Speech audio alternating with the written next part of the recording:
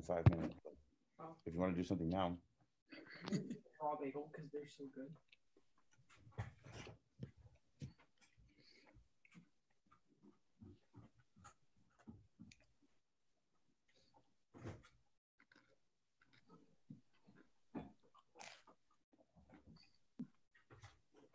What you eating there, Bobby?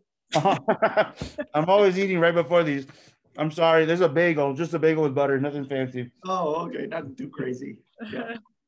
You're right in between classes right now, right? Or, various different things you're doing right now. Yeah, Wednesdays are still my craziest day, even though I have no more lab kids and the intro science topics. I just had the 11 o'clock live show with my forsythia tree in the background outside. I figured I should do it for you guys too, but it's kind of a chore. I have to run this telephone line out into my front yard and have the Wi-Fi router sitting on top of a manhole cover by my septic, but just to make it look like it's effortlessly outside. That sounds like a process. Yeah. And I figure, and then the clouds are coming and I was like, I don't know. I don't have to like in the middle of this scramble for cover. So I'll just stay inside for safety. But cool. Yeah, it was nice because it was about being outdoors. And the whole time I'm talking, I have chickadees and chipping sparrows and white-throated sparrows. It's almost like they're trying to steal the attention. So it was a good way to have the class. That's cool. Boy, I tell you, I feel like I've seen more wildlife. I don't know if it's just we're spending more time outside and seeing stuff or what, but just over the last few weeks, well, we've got a fox has made a den in the backyard of our house. And so we see her and her husband and their 4 babies come out and play in the evening and in the morning. And then over the weekend, we saw a bear and 2 yearling cubs out in the backfield. Whoa! So 2 cubs with the mom, the old grown up cubs. Yeah, they were huge, unbelievable. And then cool. and then for birds, the other day I saw for the first time, I'm like, what the heck is it? And I think I figured it out. It was a common flicker on our lawn, and it was like a little bit bigger than a robin with a long pointed snout, it was a little red cap on the back of its head, and it was going around picking the ground. It was really cool. Yeah, those are technically a woodpecker species by the way that they behave, but they're more omnivorous. They're kind of they do the hunting for worms in the ground and in the trees. So they're kind of a jack of all trades kind of bird. But I've seen one doing the same thing behind my house by the raspberry bushes, and really, they're really colorful. They're just with spots and bright colors, amazing. Oh, yeah, so cool. And the cubs. Well, the sad thing for those cubs you just saw is that June is the month when moms push away their yearlings. They say, "All right, little ones, I'm done taking care of you. It's time for mama to have another baby." So it's that's always when a lot of young bears get in trouble. And I had one that was sitting on my porch one time. It had found where I stored sunflower seeds in a metal container. Had the lid like a plate, and it was eating like this, just like the way you would eat, nuts out of a bag. And it was so funny to watch it. I had to scare him off, even though it was really cute. I had to scare him off by banging on a pot and pan, because you want bears to be afraid of people. But it was so sad because I chased him up into a tree, and he was making the bellowing sound that bears make when they're calling for their mom. And it was just in June. It was like he probably is only a week since he parted from his mom, and he's like, "Mommy." Nope. That happened to her once in Connecticut, and the poor thing couldn't get the lid open. It was just like one of those elephants on a little ball in a circus, like scrambling on top of the metal garbage can full of sunflower seed. I was like, "You poor thing." Yeah. I wish I could just call mom. What do I do? No. Yeah, they're such amazing animals. But I do know of one person who was chased by one when they were jogging, and that's a very rare but very scary thing, of course, if it ever happens. But that was I worked with a physician over in he was out of Franconia who was attacked by a black bear. This was going back a while, I don't know, early 2000s, and he could have been killed. It was bad. And again, in the woods, jogging, and with his dog, of all things. Oh, great. So it's 1 o'clock. Should we get started? I mean, I like these stories. We can keep going. I'm totally happy. But I wanted to go ahead and Drew couldn't be with us, but my name is Leela Nordman. I work with the Fairbanks Museum Planetarium. This is our next installment of the COVID-19 update with Bobby Farlice-Rubio, brought to you by the Fairbanks Museum and our partner, Vermont Regional Hospital. And our two guests today are our CEO, Sean Tester, and special guest from Burketown Schools. She's their instructional coach with Katie Handy. So I'm gonna hand this over to Bobby and let you guys take it away and give us our weekly update. Thanks so much.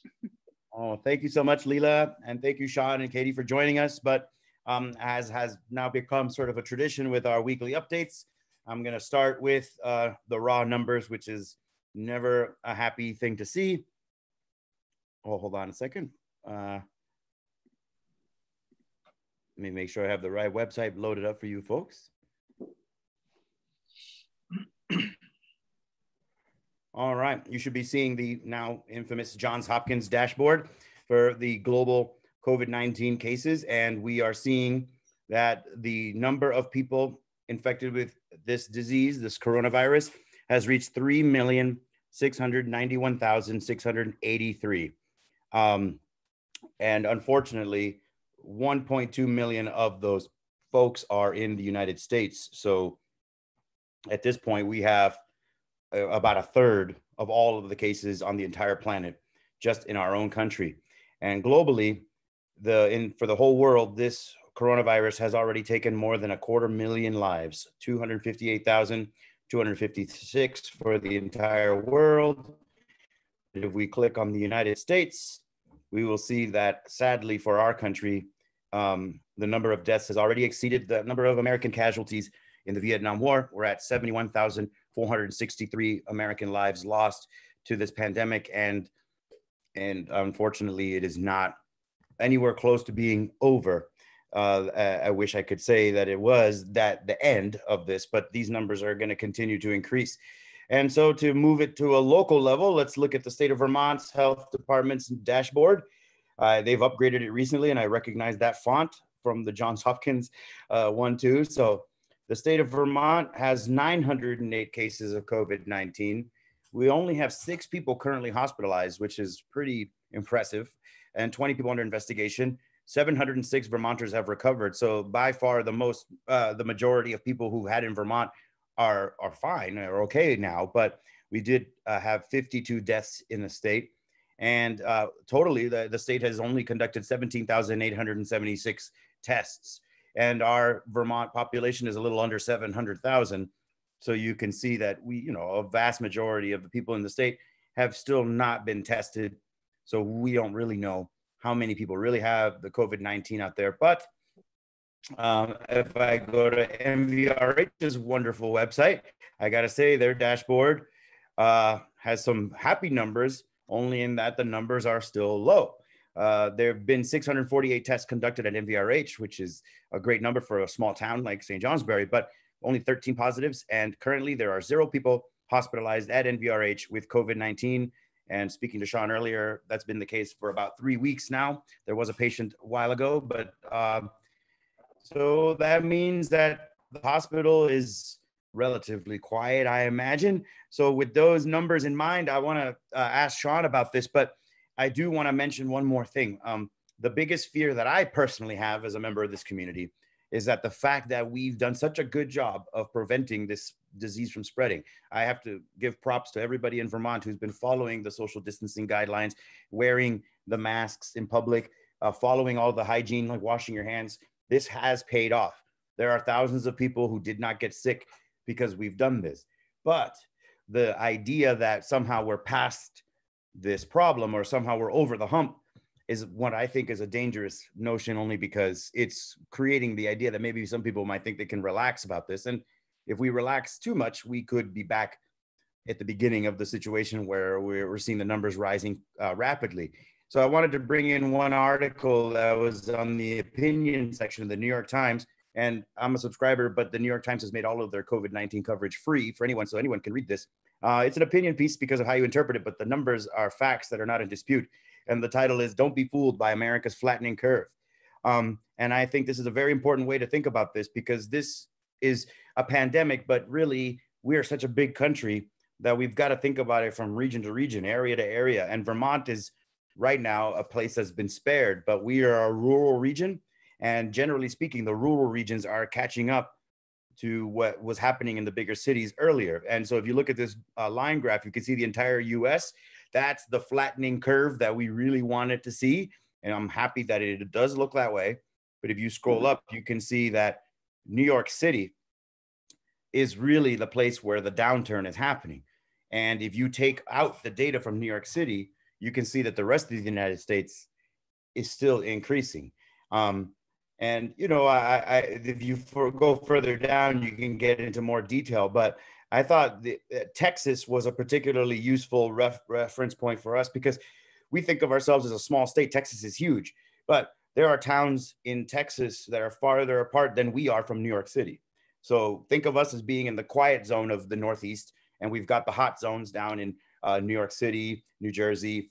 And then if you look at this graph for Texas, you can see that Houston is where the biggest decline has occurred. But if you take the Houston data out, you know, like New York is our Houston, you know, we're the rural areas. Without Houston, you can see that the increasing numbers are happening. And that's what I'm afraid of. If people hear the news, oh, New York City's past the worst, the numbers are going down, they might assume that that's the case where they live too. And that is not, you know, happening everywhere. So I'm not going to spend any more time on this, but I just want folks to realize that this is a regional thing, and every region is facing a different situation. I'm just very grateful, and I'm very happy to, you know, that I live in a community where everybody's taking this so seriously that we are one of the places where it's spreading the least. But that doesn't mean that that's a guarantee, and it's all because of our actions. And so our actions could possibly reverse these trends if we start acting foolhardy. So with that in mind, I want to toss it over to you, Sean, because over at MVRH, you, in addition to being very prepared for COVID-19, you also have all the other responsibilities that a hospital normally has, all the other illnesses and injuries that might cause someone to go there. And I've also heard that the governor is now allowing some elective surgeries, which means some of the ordinary business of the hospital is going to slowly start to return. So I wanted to ask you, how are things at the hospital, and how are things slowly transitioning? I wouldn't say back to normal, but into a closer to normal status. Sure. Yeah, well, we're excited by the governor's support in this. Actually, the whole Vermont hospital and health system has been working closely with the administration on what the strategy should be and how it should look, so that we can do this safely for our patients and our communities. And so we have really been ready for this. I think our staff are frankly really ready to get back working and serving our patients again as well. I think some of the big changes, of course, you know, we had done so much back in March to ramp up for this anticipated big wave that we're relieved we didn't have hit our community. And so some of the things that we put in place, like the respiratory intensive care unit that I've talked about in our day surgery center, we had to undo that. We've moved our RICU now, so it's on the same floor as our med surge and right next to our ICU, which means that it's easier for staff to manage patients who come in who either may be COVID positive or are in fact COVID positive. And that meant getting back to reconverting that space back into the day surgery unit. So we've done that work over the last several days, and it's ready to go. The other thing is just making sure, educating all our staff in the proper procedures and protocols for how we use protective equipment and how we care for patients when they come into the hospital. A lot of the things that we've done over the last several weeks, we're not going to undo. So for example, when you come to the hospital, you're going to have your temperature checked. We're going to ask you to wear a mask. We're going to still screen you. Those things are really important to identify people who may be symptomatic and isolate them from the rest of the, from our staff as well as other patients. Yeah, so it's sort of like the hunkering down for the long haul versus the sudden surge that you were anticipating. And so I imagine that there's still probably difficulty getting all the equipment, but you probably have a stockpile that you're building up in case we do see. Or yeah, we have some stuff. There are a lot of things that we feel we're in pretty good shape on. One of them are these standard surgical masks. We have, you know, through our own sourcing, that has started to open up a little bit, but also through our partners that really went above and beyond to support us. EHV Weidman, the St. J. Academy, leveraging their contacts in Asia to get a supply. The one thing that we still struggle with is these N95 masks that you hear everybody talk about. They're still on allocation and access to them is still limited. But one thing that's really helped is we were given by the state of Vermont a sterilizer that enables us to sterilize equipment like N95 masks so that they can be reused. And we are performing that. So we're keeping our N95s, we're marking them, and we're sterilizing them so that our staff can reuse them. And that can be done up to 10 times per mask. So it basically takes a limited supply and multiplies it by 10. And that will help us in the coming months. And I'm hoping that by the end of the summer, the supply challenges around N95s are resolved. Well, I'm fascinated by this sterilizer. Is this like an autoclave or sort of like a heat process or uses chemicals or? Yeah, I think you know what? I better not say exactly what it is because, you know, I'm the guy up here that doesn't know anything. But yeah, basically it safely sterilizes the equipment. It's a big cabinet. You put the items in a tray. It's not quite an autoclave, but I think the principles are similar. Yeah. The other thing I want to mention about the sterilizer is we have community partners who also need PPE. So our EMS providers, Calex, Linen Rescue, the fire departments, area nursing homes. And we are, part of our agreement with the state, and we're happy to do it, is we are sterilizing their PPE as well. So we're working on standing up the procedures to enable us to do that efficiently and effectively and make sure everybody gets their PPE back. Right, and this is something that was never done in the past, right? Sterilizing equipment and this sort. Well, it just... You know, that's the... I'm sorry, Bobby, but that's the kicker. You know, you got a mask that costs... Well, these are really... In normal times, these are really cheap, but the N95s are still relatively expensive. You use it, you throw it out, right? It's not a big deal. But these commodities have now become, you know, very precious items. Well, I feel like this is on the long list of things that are going to be better adaptations. You know, the time of tragedy is going to make us all better at how we handle resources, hopefully a little more conscientiously. It is crazy to think I've used N95 masks and thrown them out. I never would have imagined to think of that as a precious thing. And maybe if we all did before this time, we wouldn't be having this problem. You know, the disposable culture that we've come up with is maybe coming back to haunt us.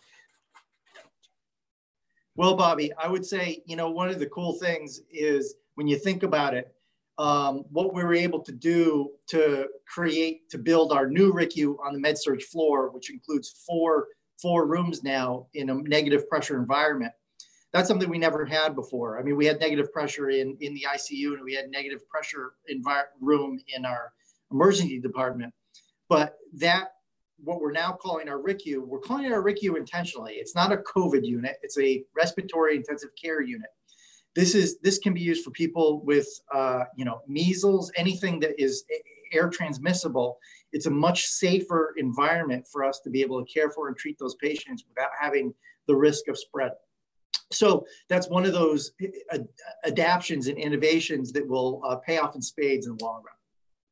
Yes, I mean, I think that is great because right now, a lot of us I've recently gone through the VOSHA training, and I know a lot of other Vermonters are preparing for a different version of their job, but a lot of people are going to be going back to work. And so I think a lot of people are worried about the fact that all this social distancing and all that has worked, but if we start getting out there and start going to work, we're naturally going to start seeing an increase in transmission. And it seems like the hospital is going to stay ready. It's not standing down in any sense of the word, as far as preparedness. Not at all. We see this in many ways as the new normal. This is going to be with us a long time. And as we open up, like you said, you are probably naturally going to see an increase in the number of people who test positive or are carrying the virus. So, and I want to stress, I know you already mentioned it once, Bobby, but I think we can't stress enough times, you know, our success depends on everybody in our community taking appropriate measures. So, you know, I come back to the basics, right? Wash your hands. The virus is killed by soap. You know, use proper hand washing techniques. Take your time, right? Do it right and do it well. There's some great videos online if you have any questions, but that's incredibly important. Wash them often. You go outside, you're in a community, when you get home, you wash your hands. You interact with somebody, wash your hands. Do it regularly, do it often. Number two is, you know, it's still important, even as we start to open up, to practice some social distancing. You know, if you're getting together with friends, you don't have to be right on top of each other. If you feel sick at all, then stay home from work. You know, that's incredibly important as well. You know, we have to respect that in people and our employees. That's going to be necessary. And finally, when I'm out in public, you're going to see me wearing one of these. When I go to the grocery store, when I go anywhere, I'm going to put this on because I'm protecting myself, but more importantly, I'm protecting you, right? I'm protecting all of you. So, so that's going to be incredibly important. And I want to say how we interact with others because we're going to see a lot of people this is tough for people. This change has happened so quickly. This is a change in norm and behavior. You know, it's part of the culture in Asia to wear masks for a lot of reasons, but it's not part of our culture here. When you see somebody who's not wearing a mask, it's not your responsibility or our responsibility to go up and criticize them. But I think what we need to do is when we see somebody else wearing a mask, thank them. Express gratitude or share positive stories about how when you're going out in public that you are wearing a mask. How we share and socialize this, I think, is going to be incredibly important in getting the message across and getting more and more people to do it in the months and possibly years to come. Well, I heartily agree with everything you've just said, Sean. I think it is a matter of a lot of people have a mentality before this pandemic that, you know, your personal health is just your business, you know, like, oh, you know, and I think this has made us realize that when we talk about health, we're talking about a shared resource. It's like a common space. You know, it's not just me, whether I'm sick or not, or I don't care if I get sick. That's irrelevant. What I think about myself, I have to think about all the people around me. And so I know that some people here, oh, the masks are optional, therefore I opt not to wear one. You know, and I said to you before the show, but, you know, kindness and being polite are also optional.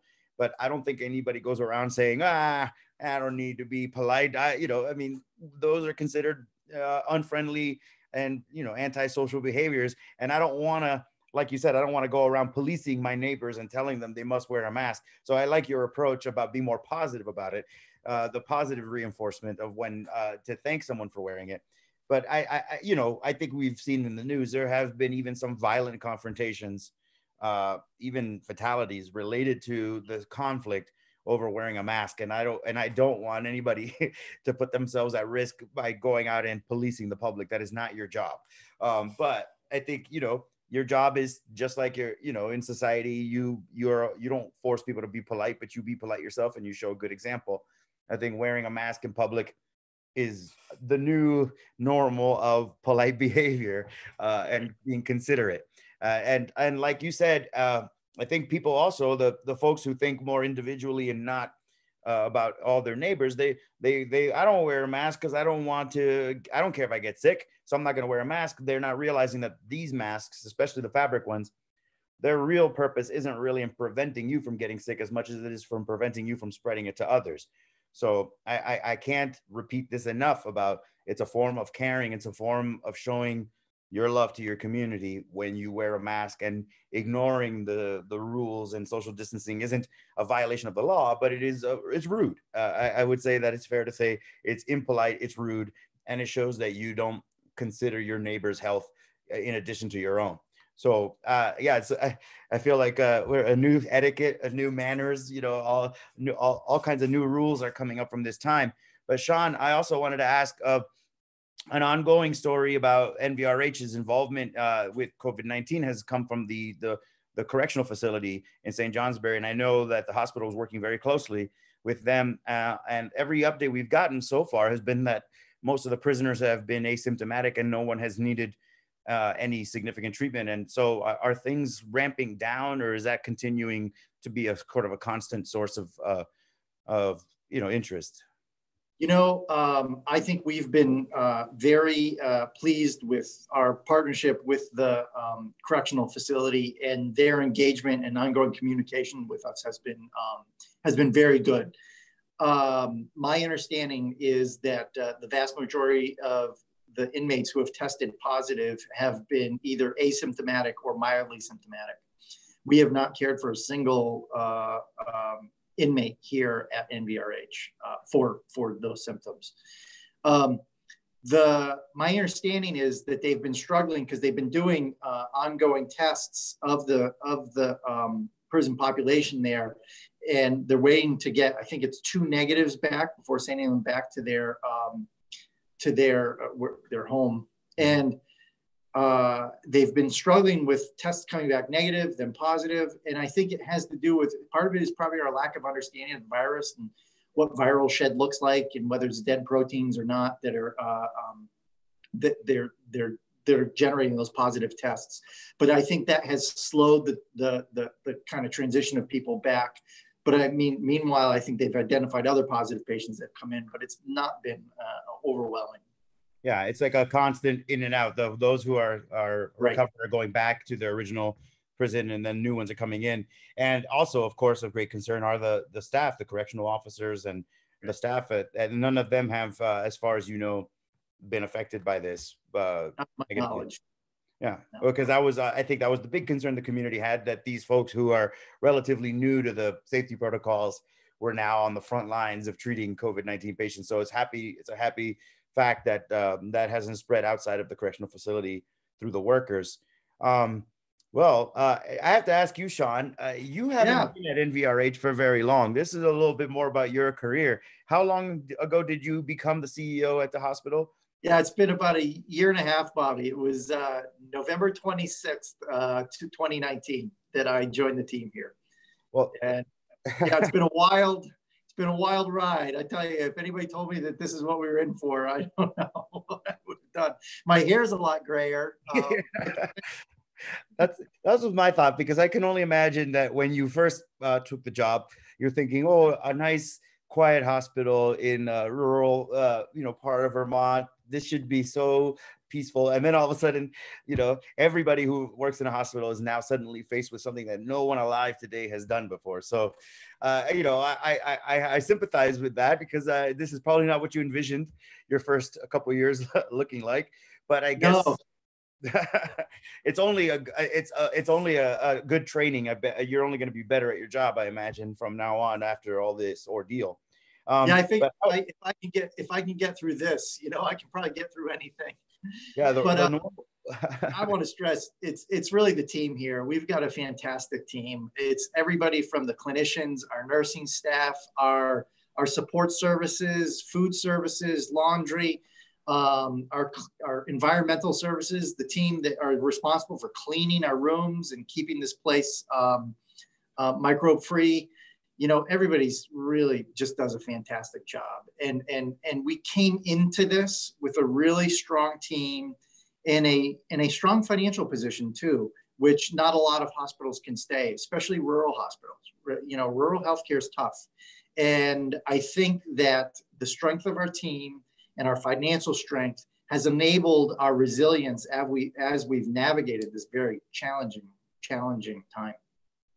Well, and on the financial side, because of the fact that you haven't been able to do all the surgeries and the other kinds of elective procedures, is the hospital, I mean, I know there's maybe funding available to support you too, to make up for that, but how is the hospital managing finances? There isn't any concern that this is going to damage the hospital in the future, all this? You know, I wax and wane between being really, really fearful and optimistic. You know, NVRH is not going anywhere. I will tell you that. You know, we're gonna get through this, and we're gonna be here to serve our community for generations to come. At the same time, this is a serious financial hit, and it's going to require a lot of work to recover from. You know, when you look at the way hospital, the financials are structured, how money flows through the system here, it's, you know, we basically turned off the spigot for 2 months. And that's not, even as we start to, you know, turn our spigot in lockstep with the state, it's going to be a slow process. And we're going to need our entire community support to navigate this and get through it. Well, I don't know if other than the social distancing and the hygiene practices that we're all doing, are there, and I know that there's many members of the community that have been doing great things, like supplying food for your workers, and I know people have been bringing in masks and gowns. So we've met some of the folks like Kim Beer who are helping these projects. So I'm so happy. Is there anything that the ordinary Vermonter, the ordinary citizen of the kingdom can do to help the hospital? I mean, there might be a charitable contribution, but I'm also thinking of, is there any way that we can, a frame of mind that you would recommend that we think about the hospital that might help in the future? Because I think, if anything, this has taught everyone, no matter how well or sick you are, that the healthcare system is so crucially important. And I think of MVRH as like our home team, and you're like the manager of the team. You know, like we're so proud of our team. I think I personally am, that we are in safe hands.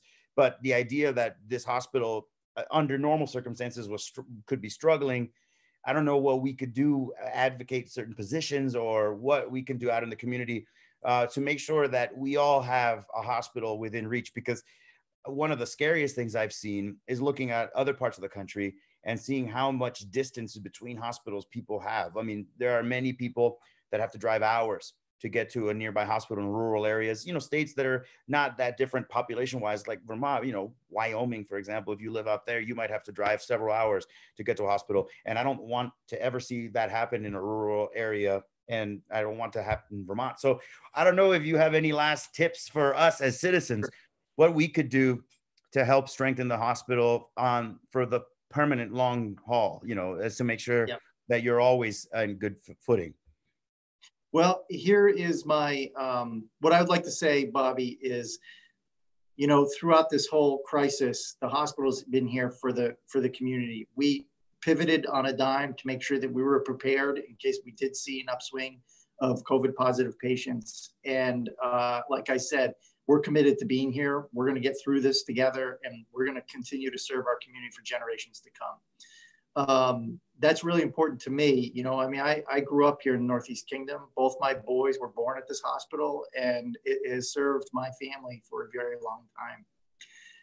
The one ask that I have as we begin to open back up and are able to start serving our patients again is, for our entire community, buy local, get your care here.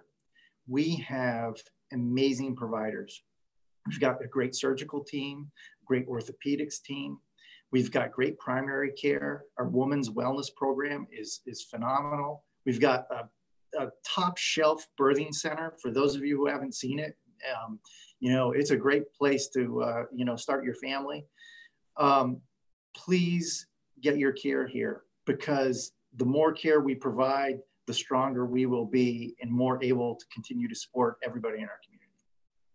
Well, I'll repeat that. Get your healthcare locally. I think Vermonters appreciate and understand the value of that in every other aspect, with food and other things. So why be different with healthcare? We are fortunate to have lots of big cities nearby with very famous and prestigious hospitals, and maybe that sometimes hurts MVRH, but I'll repeat it over and over again. I'll tell everybody, that shop locally when it comes to getting your healthcare, and make sure that MVRH is always strong, because this COVID-19 pandemic has proven not only that we need the hospital, but that NVRH is up to the challenge and is very much ready for anything. So our time together has just about ended, Sean.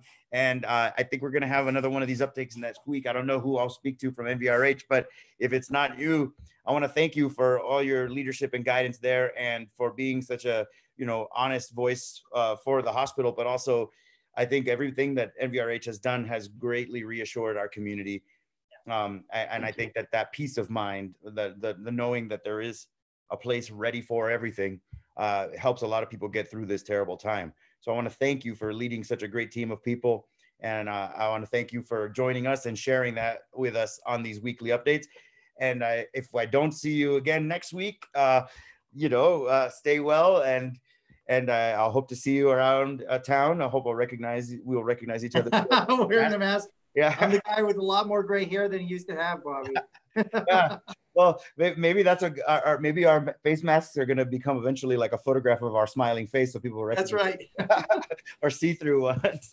But anyway, Sean, it's been great, and thank you for being such a positive force in our community. So thank you, and give a great thanks to everyone at NVRH. Every level of that hospital is, some of the greatest people in this community right now. So thank you very much. Well, we're incredibly grateful for our relationship with the Fairbanks Museum, and Bobby, I think you guys are doing a fantastic job.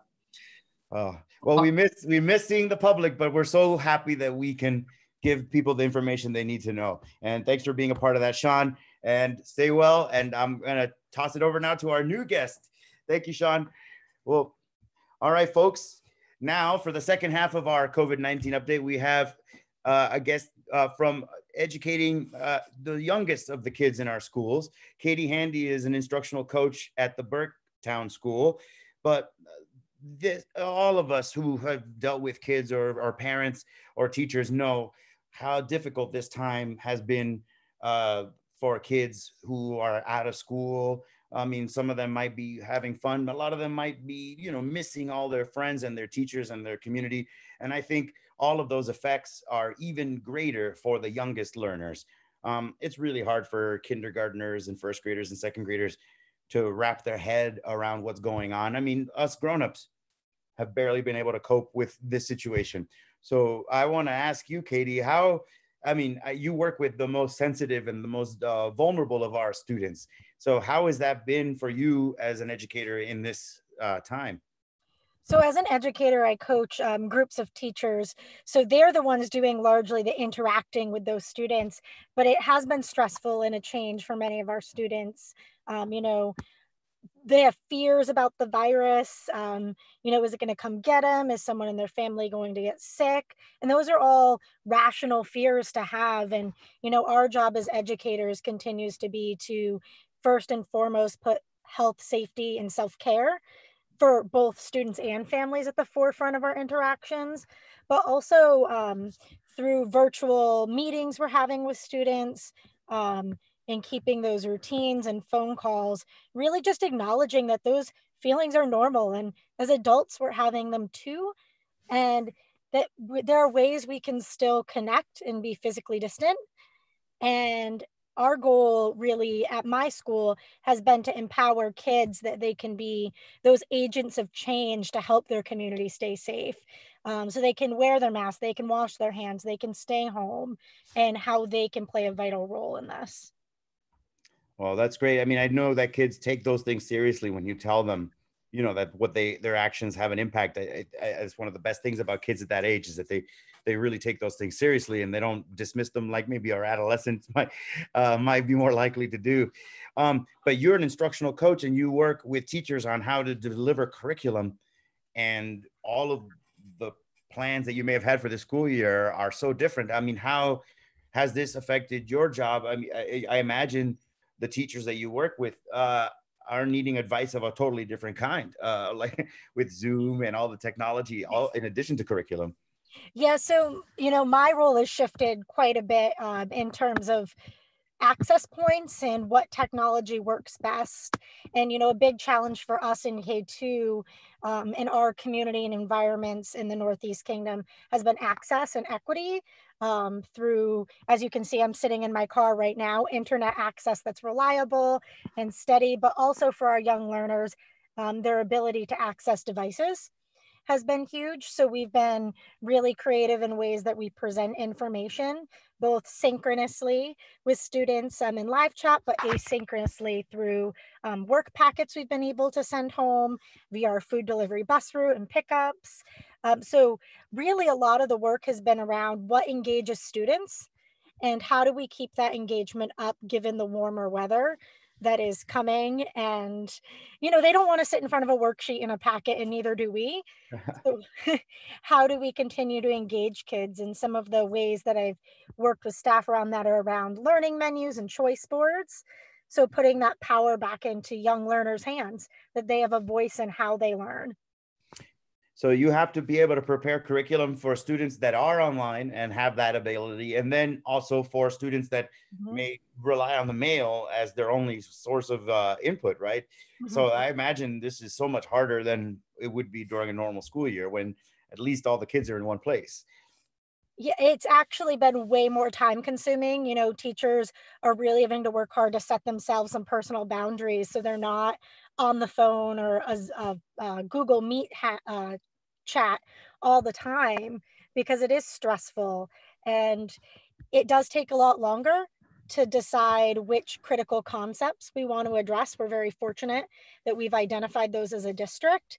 And then how do we present that to students? And I will say the K2 team at Burke has just done this fabulous job of creating these packets that they can send digitally, but also print, that offer digital access, but also offer choices that get students outside or bring experiential learning in that require no digital access at all. Yeah, it is unfortunate that the digital divide is very strong in the Northeast Kingdom. We have people every range of communication technology. So it's like your job is multiplied in the amount of stuff that you have to do. Are the packets being delivered along with the meals, or is that a separate thing, or are you using the regular post office? It really has depended. At the very beginning, before students left, we did try to send them home with a couple weeks worth of work, not knowing where the situation would go. Since then, last week we had a delivery or a pickup system using social distance protocols for families to come pick up new sets of books and work or any materials and sneakers they may have left behind. But then things that weren't picked up are being delivered via the bus route or via mail. Yeah, and I mean, we spoke to Principal Millington from Barnett School a couple weeks ago, and she was saying that they were delivering, I think, around 200 meals a day. Is that pretty comparable? I mean, Burke is a little bit smaller school, but not much than Barnett. So yeah, I can't speak to the exact numbers of what we're delivering for meals because it is a larger system within our Kingdom East district where meals are being made at 2 different schools and then loaded on buses and delivered to all 7 towns. Yes, I should mention that. Yeah, you're part of the Kingdom East Supervisory Union, which is a bigger organization, and because transportation and food service are centralized within the Supervisory Union. You said there's 2 schools that are doing all of that cooking for the whole district, the whole SU. Yep, and then there are buses from each town with staff members aboard that do the delivery routes each morning. It hasn't fallen on you on doing deliveries, has it? It is a volunteer basis. I have not yet been able to get on a delivery route, but I will say we do have some staff who have really gotten into it and dress up as a new character every day and greet students at the bus stops as, you know, Little Red Riding Hood or something else, which has been really great and comical. Well, and that is the kind of thing that especially the younger kids really, you know, makes their day, helps all the troubles out of their mind when they have fun like that. And I really appreciate adults that are willing to be silly for the sake of sanity. I think that's a really admirable thing, and I really look up to those folks. Plus, this is for the folks who are not familiar with the Northeast Kingdom. In towns like Burke and Linden and Sutton, right now it's still mud season. It's still tough to get out there. The roads, are, challenging. I've said it before. So people who grew up where I did in Miami, our roads make them think they're in an Indiana Jones movie. So this is no small task to deliver meals every day. And the one thing, you're in a hotspot at the school. I know there may have been Wi-Fi on the parking lot before, or is this something that was set up specifically for this? The Wi-Fi at Burke has been accessible from our parking lot. I've been here 9 years and I've never had an issue logging in from here. Same thing in Newark, but they did put in a hotspot. I believe it was Linden, and then I think one out towards Concord Way. Yeah, those have become essential. I'm happy to hear that our representative in Congress, Peter Welch, was talking about pushing for funding so that we finally do get this universal broadband that we've been promised for years. And I think that this time and your situation, the fact that you're sitting in a car, is proof of how important this is. I mean, without the internet, it would be hard to imagine coordinating all of this response. But given that there are people who in the Northeast Kingdom and in the towns that you serve that are remote, hard to reach, there are a lot of people without internet. There are people who live in pretty rustic conditions in some cases. And I know that there might be some kids who have difficulty accessing all of this. And I don't know if that's specifically what you address, but how do you handle, for example, the grades or the succession to another grade for a kid who may be out of contact with you guys or you've lost touch with them? So I will say we've been very fortunate in terms of not losing contact. Our district has been really great. We've been making phone calls with students. For families who have limited minutes, we've been providing minutes to ensure that continuous contact does happen. In terms of our district, our focus is on engagement and not around those proficiencies you probably heard a lot about in the fall around proficiency-based learning throughout our state and those initiatives. So really our goal is really around engaging students, really fostering a growth mindset and a love of learning, and focusing on some really broad critical concepts. How we report that to families is going to look very different and is still something at a district level that they're working on, that teachers are giving feedback about, but it's really, again, about were they present? Did they participate in whatever means that they could? And what assets did they bring? What growth towards learning did they show during this time? As assessment is just formative and observational, it's not as formal and summative as we typically would expect this time of year. Yeah, no S-backs and all that. Well, and as you said, I'm very aware as part of my education too, that outdoors is becoming ever more appealing as a place to learn. And I know it's one of those, you can't fight that too much. You want to get kids to go out there. So how have you adapted the curriculum for that? Because I imagine now that kids are home, there's a whole different level of expectation, but there's also opportunity to go outside and look for things that, in their own backyards, a little bit of more independent study. For kids that are kidded through second, that's not an easy thing for them to manage. Some of them might take that as an excuse to do nothing, or some of them might be very engaged and have their curiosity already turned up fully. So let me, what kinds of activities or lesson plans are you encouraging to help get kids outside, but still continue to learn? Yeah, so we have actually a couple unique things happening with that. We are really focusing on some integrated learning opportunities, but also thematic studies in the weeks coming forward based on student feedback and parent feedback, but also teacher feedback about what's working and not. And they at Burke have decided to do thematic units this week. They sent a packet home that was all around chicks and chickens. Because that was really a hot topic for a lot of our students.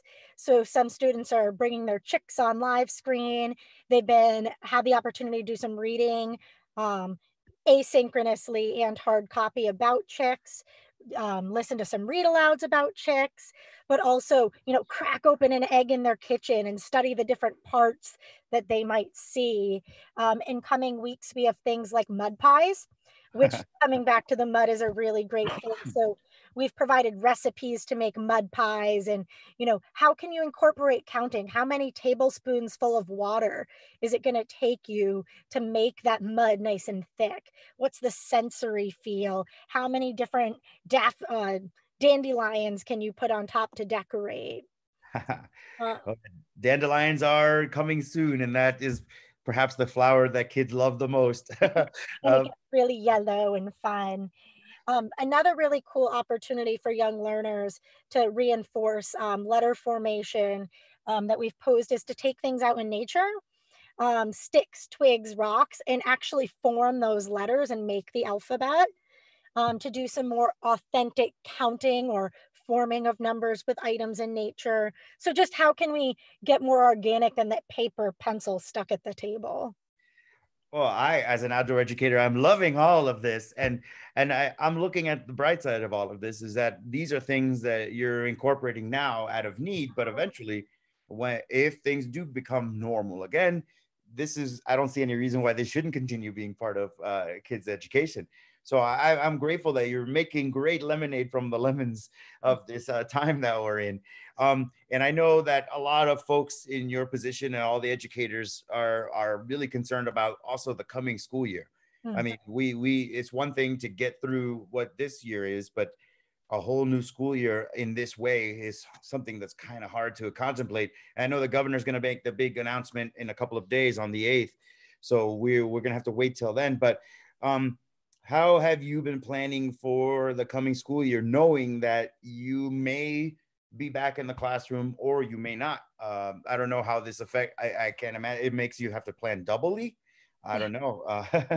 So one of the things that our superintendent actually addressed this in a live speak yesterday was we're going to really be working towards streamlining as a district scope and sequences of learning based on what we know students were able to do this school year and what they may have missed. But also we're going to try to streamline the platforms we use in case a situation like this occurs immediately in the fall, or, you know, we have another uptick in COVID and do have to go back to remote learning partway through the year. So right now, you know, we have a lot of different platforms: Seesaw, Class Dojo, Google Meets, Google Hangouts, Google Classroom, Schoology. And how as a district can we streamline that for our families, choosing just one platform, right? And being able to work smarter, not harder as a district. So all the first grade teachers in the district getting together and developing a plan versus one teacher in isolation doing that work has really been the big topic this week. And again, if we're back in school, it's going to be a lot different and a little bit easier in some ways to assess where students are and what they're coming in with and make those adjustments on the spot. Well, just hearing you list all of those software, conferencing things, is that something that you were already an expert on, or have you suddenly found yourself quickly training in every kind of communication technology possible? Well, as a coach, I actually brought Seesaw to our district team and to many of the schools in the district. So that was a platform that I was pretty familiar with and have used when I was a classroom teacher myself. So that's been helpful. I will say at Burke, we were very fortunate. The technology teacher and I this fall offered a lot of PD around Google Meets and Google Classroom and Seesaw. So at Burke, we are pretty streamlined in what we're using and had offered a lot of training. So that's actually been this nice silver lining, was that most people were fairly comfortable. Oh, so they were very lucky to have you already very familiar with this technology. So you were ready to step right in. I can imagine it'd be very difficult to all of a sudden have to do this and your normal job too, to have to learn that all of a sudden. And I can't say that's the case across our district. I've still been supporting other schools and getting Seesaw launched and some other platforms to help out just as a community of learners.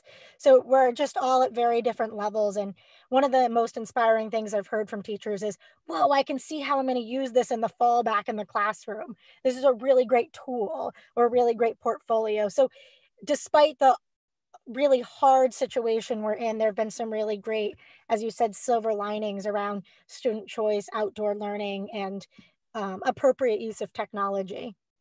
Yeah, I'd like to think that after all this is over, our schools are going to be even better at doing what they do, because they'll have more tools at their disposal. But I also want to ask, you were saying about how the teachers are, stressed and doing so much work, so devoted to their students that sometimes it might be, causing them all kinds of problems with their own lives. And how I know you as a coach have to support the teachers that in that respect as educators, but also, I don't know, have you found yourself having to be emotional support, and also who's supporting you? Who's there to back you up and give you a comfort of counsel or something like that? So I will say, we have been very fortunate as a district. Our message from our leaders, both at a principal level and administrator, has really been around personal wellness and making sure we're taking care of ourselves, whether that's going for a walk, turning off your email notifications on your phone so you don't see them anymore after a certain hour. So really just finding that balance of knowing it's okay to get up, take a break when you're working from home, get that cup of tea, take your dog for a walk, whatever it might be. And those are some of the things that have helped me personally. I am home with my lovely dog, and so finding balance with her and systems and what works to not bark through a whole Zoom meeting and what doesn't. I will say there has definitely been a level of emotional support as a coach for teachers. And I also coordinate the district's mentoring program. And our focus really has been around how do we support teachers in supporting their students and recognizing these are all normal feelings. And sometimes we think we've got a handle on this new normal, both teaching and community, but then those feelings come in waves, and how we manage that. And I've been so fortunate that we have a really great leadership team at Burke in the district that support me in the work I do, to make it all possible. Well, I only think that the emotional support is something that has revealed that we're all humans, and I think we need that as more than many people want to admit. And are there any students that you've worked with or that your teachers are working with that are really faring poorly? Like, I mean, I can only imagine there might be some kids who just have really taken a sad turn in all of this. I don't know. You have a school counselor too that might be able to support in that respect. But I hope not. But have you heard of any kids who've just really had a bad experience with this because it's too much for them? I think in the beginning, that was a real hard shift for our students, and we were getting some feedback about how difficult this was and stressful. But I will say teachers, in coordination with our leadership team, our guidance counselor, our home to school coordinator, we've been able to navigate those with families and students to adjust instruction, to bring it back to the bare minimum, what's expected, and really just acknowledge that everyone's in a different situation. And I can't speak to any one situation, but I think that it's taken a village to address those things as they come up. And we really just, again, rely on families giving us genuine feedback and students letting us know when it's become too much, so we can make those adjustments. Now, how long are you expecting to continue the formal education until the school year ended, the original ending of school in June? Yep. So the governor has said that we do need to provide a continuity of education through our normal date. We have not at this point, as teachers, received any knowledge. And yesterday it was reconfirmed to us that we will be going till our expected end date in June. Well, because my next question is about, I know that summer usually it means less connection with the students in the school.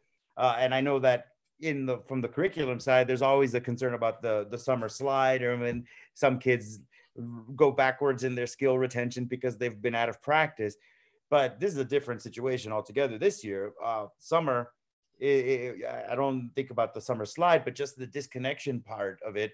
How have you made any plans that are different from a normal summer for sort of keeping in touch with some of the families and some of the teachers working with the kids? I mean, this is outside of the normal scope of education, but everything is out of normal now.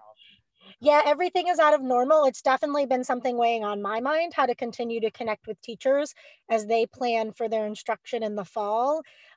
As to how they plan to connect with students and our district's focus on summer supports, I can't speak to that. I know it's something that has definitely come up, but in regards to anything formal, I can't speak to that at this point.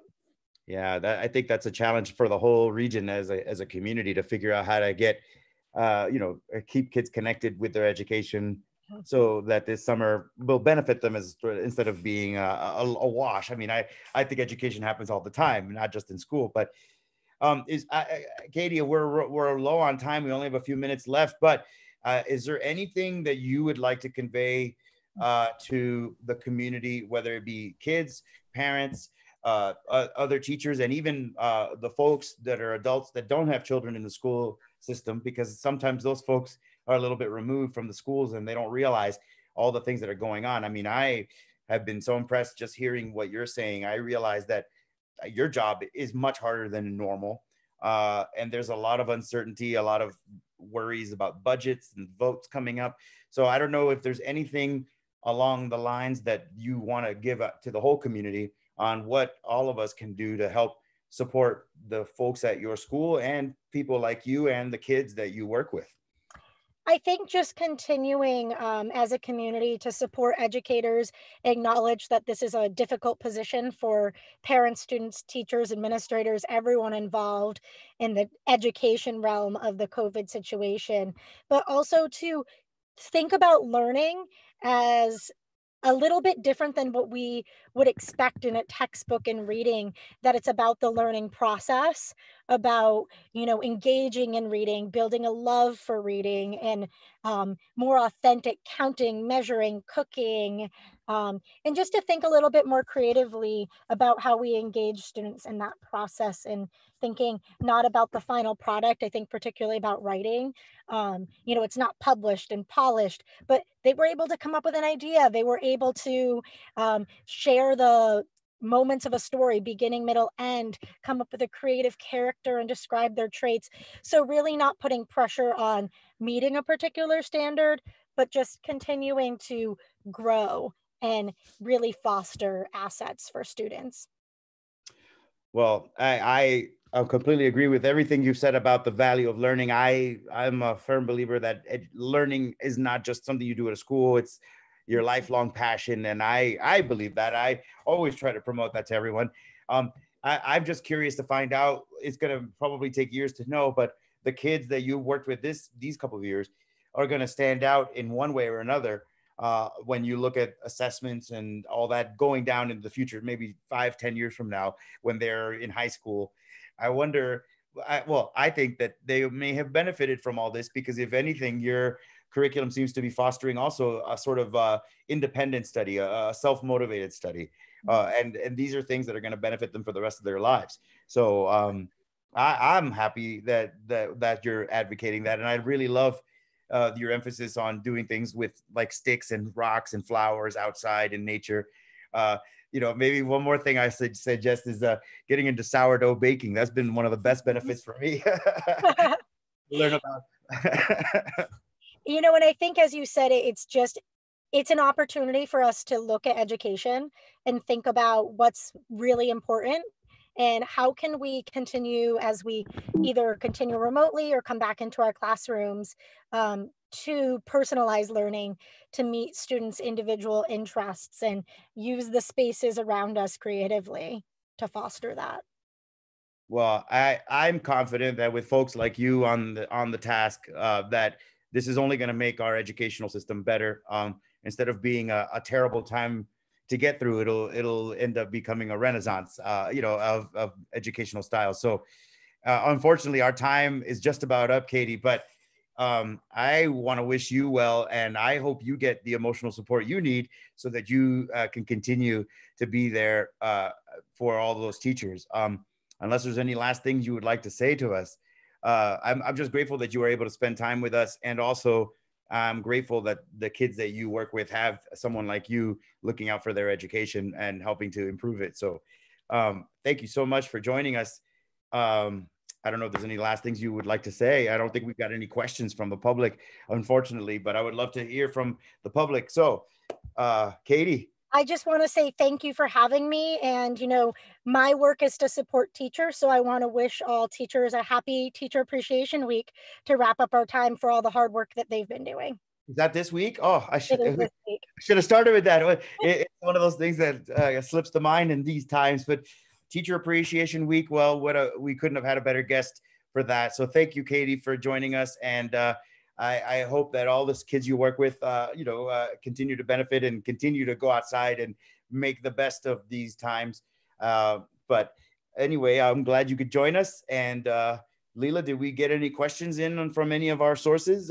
No, but you guys have done a really wonderful job just highlighting all the things that are all the positive things that are being done and how we can reinforce those positive things. So I really appreciate you guys just talking all this through. So thank you to Sean, thank you to Katie, and especially thank you, Bobby, for hosting this whole COVID-19 update today. It's huge. So it's awesome.